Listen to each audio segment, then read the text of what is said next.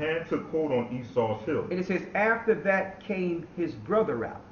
Now you notice it did not describe Jacob. Why? Because Jacob looked like everyone else. But it shows something distinct again. That Jacob took hold of Esau's heel.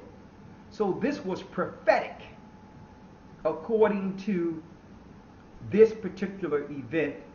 You would have to go to 2nd Ezra, the 6th chapter in the Apocrypha, 8 and 9, to understand what this struggle was about.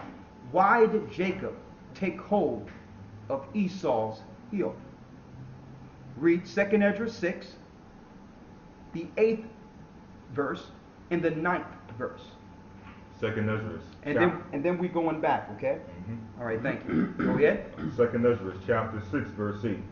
And he said unto me, from Abraham unto Isaac, when Jacob and Esau were born of him, Jacob's hand held first the heel of Esau. What we read in Genesis 25, why did he grab Esau's heel?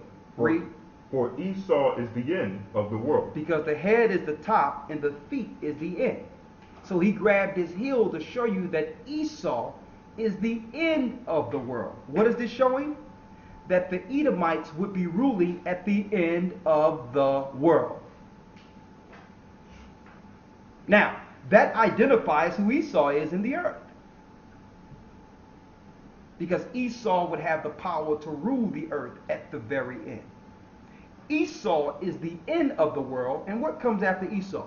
And Jacob is the beginning of it that followeth. And Jacob is the beginning of it that followeth. Then Christ brings the kingdom for Israel, and Jacob gets the promises, proving to you that Esau would be ruling right before the coming of Christ. And who can get around that? There's no way around that. If you understand prophecy, you know who Esau is in the earth. Esau is the end of the world. So if you want to find out who is Esau, look who's ruling at the end of the world, because we know Jacob is coming. Once Christ comes, he's bringing Jacob's kingdom, and that will be without separation. No sooner as Esau fall, Jacob will receive the promises. It's that simple. Now that's if you believe the Bible. Now, if the European powers that are ruling the earth are not Esau, where is he? Where is Esau? Because there's no place in the Bible that says Japheth is going to take God's people in the cargo slave ships. All right? There's no place in the Bible that says Ham and the other nations are going to be ruling over Israel in the last days. Okay? Now in Psalms 83, it identifies all the nations who would be over Israel. Because don't forget, there's a prophecy of all the nations together at the very end fighting against Jacob. And we're going to go into that. But who's at the helm of this fight against Jacob? Esau is. That's why we're dubbing this and naming this the war. And we're going to handle this. We're going to take our time with it and break down every piece of this prophecy leading up into this war with Iran. We're going to try to make sure not one stone be uncovered with this lesson. Let's show you some attributes of Jacob and Esau. And I'm going through a lot of these that you've seen before because they erased it and canceled us off of Justin TV once we broke it down.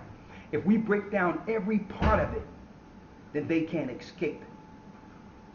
The powers of this earth cannot escape and cannot escape being identified as the nemesis of God's people.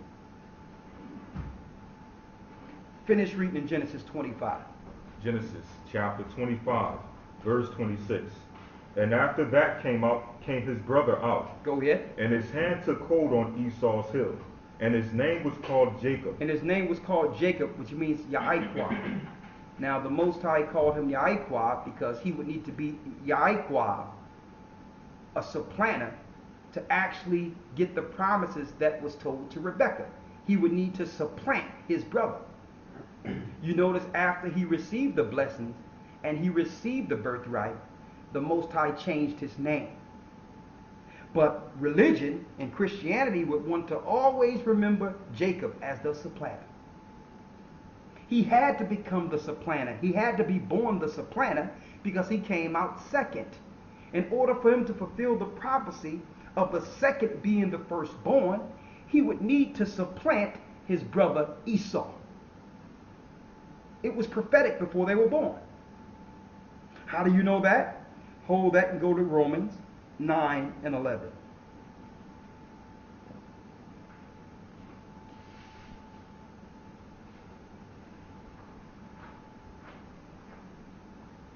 Romans chapter 9, verse 11. Romans 9 and 11. Read it. For the children being not yet born, neither having done any good or evil. So you can't say it's anything Jacob or Esau did because, number one, the promises was given to Rebekah. She was told what was going to happen with the two children when they were in the womb, right, before they were born. Read that again. For the children being not yet born, neither having done any good or evil. So before they did any good or evil, read. That the purpose of the Most High, according to election, might stand. It was the purpose of the Most High, read. Not of works. Not of works. But of him that calleth. But it was the Most High that calleth. Read. It was said unto her. It was said unto Rebekah before the children was born, before they did anything. Read. The elder shall serve the younger. It was told to this woman that the elder child would serve the younger child. That didn't happen yet in the earth. But it will happen according to prophecy. Read. As it is written. As it is what? As it is written. As it is written. You cannot take the ink off of these pages. As it is written what? Jacob have I loved. Jacob did the Most High love because he understood that his son would come through Jacob from the beginning. He knew that his son would not come from Esau or Ishmael or any other nation. He knew that the Savior was coming through Jacob. Jacob have I loved, read. But Esau have I hated. Why did he hate Esau? He hated Esau because Esau sought to go after God's people. And I'm going to prove that. He also hated Esau because of Esau's attributes to sin against the law purposely and to go against the will of the Most High. Now you do have Edomites who don't follow that will like Cornelius and who would follow truthfully in spirit and in truth. And then you have the rest. Go back to Genesis 25. Genesis chapter 25, verse 27. Go ahead. And the boys grew, and Esau was a cunning hunter. He was a what? And Esau was a cunning hunter. Here is the attributes of the two separate nations. Esau became a cunning hunter. That's one attribute that you know the powers that be today, the Caucasoid or the European powers have. Okay, they can hunt. They go into a middle of a park someplace, or go into a middle of a farm or some type of wooded area. Who would know to make something to call ducks that sounds just like a duck? Who would do that? Or throw deer pee on them, a female deer pee, so a male buck can come near you. Who would do that? That's not a normal thing that people say, you know what, I'm going to take some deer pee and throw over me so that I can get a male buck to come near me to shoot. Also, their weaponry is superior above all nations. That's the reason why they're ruling. Because that was their blessing. Their blessing is that they would live through blood and live through the sword. I'm going to prove that. If it wasn't for their weaponry, the other nations would have been took them down with no problem. Okay? Because they're not physically stronger than everyone else. They don't outnumber everyone else. They're the smallest amongst all the nations. But they have superior weaponry. He was a cunning what? Cunning hunter. A cunning hunter. See, these are attributes that are actually handed down to the children.